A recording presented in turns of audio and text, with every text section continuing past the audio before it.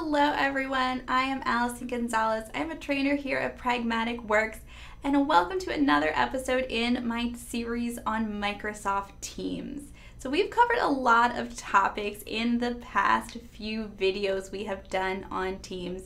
Today it's going to be the second one we're doing on specifically meetings, because there's a lot to talk about when you're talking about a Teams meeting. So let's get into it and learn a little bit more about whiteboarding together. All right, so in a meeting in Teams, you are able to set up whiteboarding by just going right into your sharing space. So this sharing space up here where you normally would go to share your screen, you can also go in to whiteboard right here. So you're gonna open that up and we will see how that looks.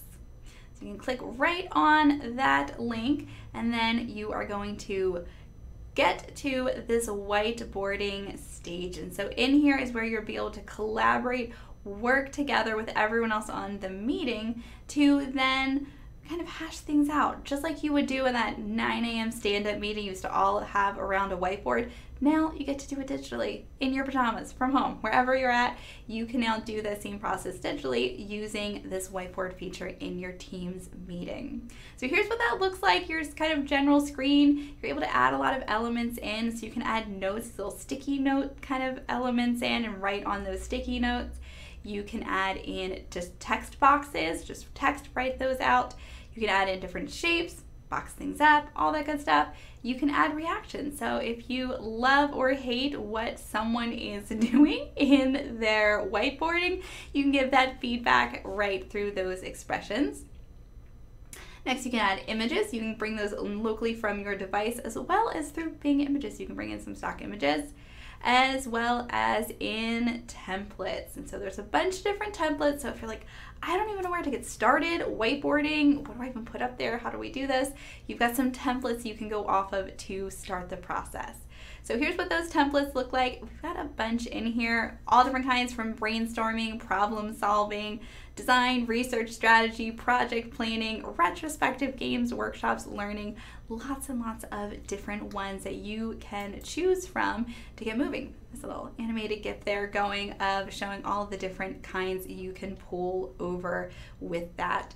So lots of different things, add them in. It's a really cool feature to be able to use inside of your meetings. You can collaborate, work together, and I'll show you what that looks like with multiple people whiteboarding together into a meeting. I have a meeting already set up, ready to go. I, of course, am joining right now as the admin, and then I also have myself in here.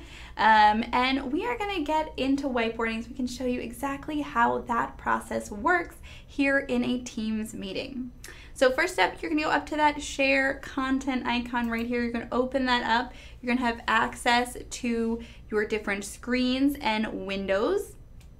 And then we can go right down here to Microsoft Whiteboard, where we're able to collaborate together on that whiteboard, everyone in the meeting together. And then this is going to open up. So this is going to show up on your screen as well as on the screen for everyone else in that meeting. And now we've got a nice blank canvas. Let's expand this. We've got more space to work with. I'm going to close out that participant window so I've got full view of everything in here. All right, so we already looked at this when we're going through the slides, but we can add in specific little post-it notes here. Got tons of colors, also grids for all of those items as well. I can add in text boxes, whatever I would like to go in here, change those colors on this, lots of different things, move that around wherever it needs to go. Also, with this, if you don't like it, you can just go ahead and delete it to move it out of there. We have shapes. Got this whole shape pane, and you can add in whatever those shapes are. So if you want to add that in, and then you could add some text in over that, you can move its positioning in for things as well. Again, you got options with picking your colors and your borders and removing it if it's wrong or you just don't like it. All right, so let's say we're gonna add in this sticky note right here. got this added in. And then all of your collaborators, everyone else in the meeting, they would be able to react to this. So let's say I just added that heart in, that we liked it. I would be able to kind of add a different reaction. I could give a thumbs up. I could also give this nice little smiley face reaction to it, or even just a thinking face of like, not really sure what we're going with here, if that's what we want to go with. So you can see these reactions coming through from the other participants, and you will also be able to see who else has that file open and is working with you. I'm gonna get rid of this because next what I want to show you is the templates. So clicking into the templates, here are all of the different options that we have. We've got brainstorming, and you'll notice as you go through these that a lot of these do double, triple, quadruple duty. So the same structure that you have for one thing over in brainstorming might be the same exact structure with a different name for a different one of the whiteboarding templates. So we've got lots here in brainstorming. Here's some in problem solving, lots of different grids. We've got a nice cause and effect diagram, some cost benefit analysis, lots of different structures that you would be able to pick as your starting off point to then collaborate and work with your team. So see project planning, let's just grab this daily stand-up from right here. You can see as I put it onto the page how that looks. I can expand that out to fit better. With this, you are then able to kind of modify anything around. Say I wanted to change the name. Maybe this is going to be called our August daily stand-up. I can type into anything in here, modify that, change it. Maybe I don't want this extra text in this section, so I'm going to get rid of that. Maybe I want to make this larger. You can move this around, change things up as much as you like. Maybe you want to change the font color for that. And then we can really set these plans in place and kind of type and work through these. So also, if you have anyone collaborating with you, they would also be able to write on these and modify as well. So maybe you put people's names in here and everyone can kind of type out what they are working on. They would be able to add text in for each of those things, collaborate on the project, and you would see kind of those changes once they made them. So we can see this one is written on. We need to kind of zoom into that because it's a little bit small in our view. You need to be careful navigating around because it will kind of, if you grab certain elements, move the entire thing. But we can see right here, someone else wrote in there and who is in that. And I can give any of these reactions to what the other person added in for this field. So it's a great way to work with others in your meeting, a lot of different ways, whether you're starting completely on your own with just adding in your own text, notes, shapes, making your own templates essentially, or if you want to go with one of the templates that has already been created. It's a great way to work, collaborate together when you're not in person. So many companies are now fully remote or even partially remote. And so in place of those regular meetings that you would have collaborating together, you're now able to collaborate in your meetings all at a time instead of having to pass documents back and forth. You can just work on this, fill this all in together as you go. When you're in your whiteboarding and you want to kind of make any changes, you can set some things up by going right over here to your settings menu.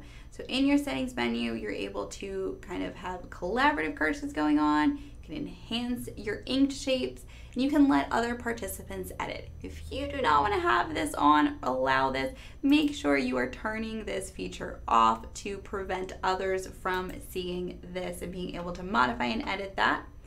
You're able to format your background from here, and if you do that, you can decide what color you want that background to be. If you don't like that light gray color, you can adjust it, and you can do a grid on there as well.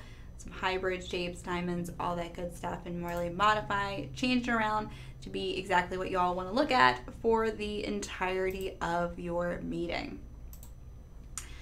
You know, to help, you can start a tour here, send feedback, look at Whiteboard, and get your privacy and security. So lots you can do on there. If you want to export the image, You pick your standard or high resolution and export that. So if you just want a picture for what that is, it's going to be in your regular download folder on your computer. It's going to prompt a download to happen and you can access it from there. Now let's close out of this and see also how we can access this later on outside of this meeting. Now I can very easily go into the chat for this meeting and I can go into Whiteboard and view it. I can also get the Whiteboard app for Microsoft or for iOS to get into it and work with it later on. The file type is saved as a .whiteboard, so you just need to stay cognizant of that. So I can keep working on this after that meeting is over and use this whiteboard and keep going on. So I can pull up that image directly from my computer, or I am able to just use this whiteboard and keep going on for it. So whichever one you want to go with. Here is what that image looks like. So it literally just takes a screenshot of that and saves it. So you can either click to save the image or just take a screenshot of it yourself. Essentially does the same thing there. Or you can get back into it from your meeting chat. I can also see attendance, meeting notes. Whiteboard is going to be right up at the top with the rest of those links for my chat. So you can keep working on it even after that meeting is over.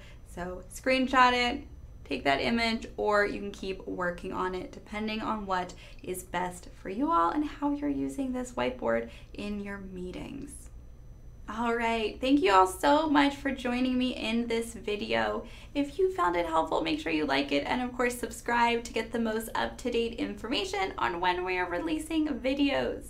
So here on our Pragmatic Works channel, we go over all Microsoft programming, including Teams, but we have our main big focus on the Power Platform and hundreds more of videos on all manner of topics all across the Power Platform. Also, if you don't want to wait for the next video to learn more about Teams, head on over to our on-demand learning platform. I'll have that linked below for you, and you can take our Teams class right there, get all of this information without having to watch a bunch of different videos or sit through commercials, any of that good stuff. So if you do not yet have an account with us, you can use code Allison30 to get 30% off. Happy learning, and I will see you all in the next video.